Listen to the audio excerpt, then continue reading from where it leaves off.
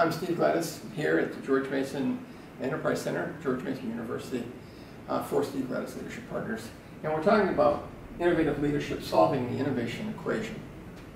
And we said earlier on in the introduction that the equation was I equals T plus E plus P. And I promised, I gave you the I, which is innovation. And I promised that I'd fill in the chart as we went along. So let's talk about T.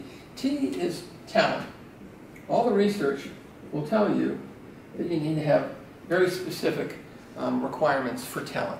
And so let me talk about that. I mean, you need people. You need to always start with people. And as far as people goes, what you don't want are people who think just like you. What that creates is what I would call a talent echo.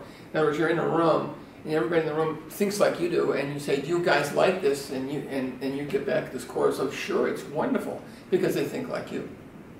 So the first thing you want to think about is cognitive diversity. Cognitive diversity. And what we mean by cognitive diversity is, and it's fine to have all sorts of diversity, racial diversity, religious diversity, and all that kind of stuff. But when we talk about diversity here, we're talking really about cognitive diversity. And cognitive diversity is really about having people who think differently, or as Steve Jobs said, think different. A little grammatical error there, but you know, he had got the right point across. I mean, who's going to argue with the guy that made that much money? Anyway, grammar aside, cognitive diversity is really all about thinking differently. And if you want to get a sense of what this is like, it's like having a bunch of accountants in a room and a bunch of strategic planners in a room. They're very different kinds of cats, and they come at the same problem very differently.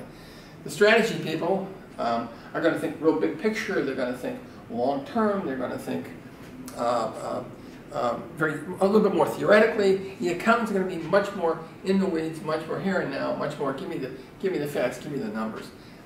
The fact of the matter is, in any operation, you're going to need both of those people, both of those kind of cognitive minds around. And there are plenty of instruments that can tell you a little bit about the way people think. Myers-Briggs is one of them. DISC is another one. There's plenty of those around. And we really suggest you have people in your employ take at least 2 or 3 of these to kind of know where they come up.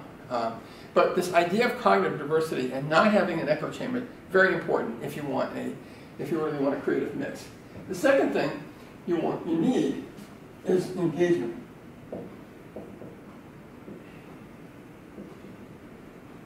The only way you're going to get innovation is to have a fully engaged group of employees.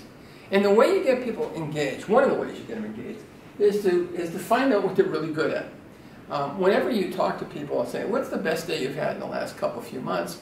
and they write down what that day was, invariably what they were doing on that day was something they were really good at. And one of the ways to find a high engagement is to take an instrument called a Clifton Strengths Finders, which you find online for like $10. Everybody in the company should be taking this one. It lists your five top characteristics, or if you will, talents that can be developed into strengths over time.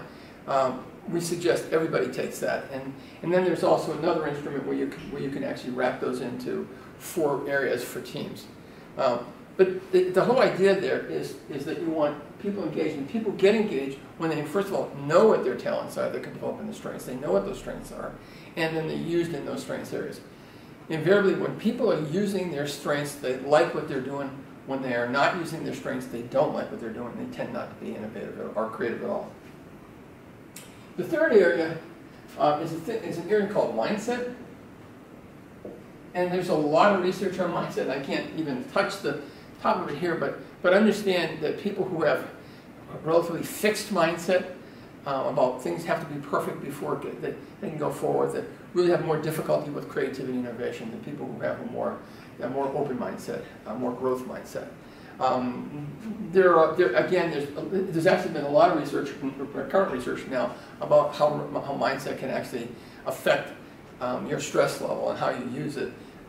So the way people think, whether it's fixed or growth mindset, whether they're engaged by using them on the strengths area, and whether or not you have cognitive diversity, that frames this talent area for you. Without these without these three elements, and there's again more complexity to it than just this, but if you have these three areas covered, you pretty much have a great start for innovation in your company. But you have to have talent first. Stick with us, and we'll tell you what E and P mean in just a moment. Thanks very much. I'm Steve Gladys here at the George Mason Enterprise Center.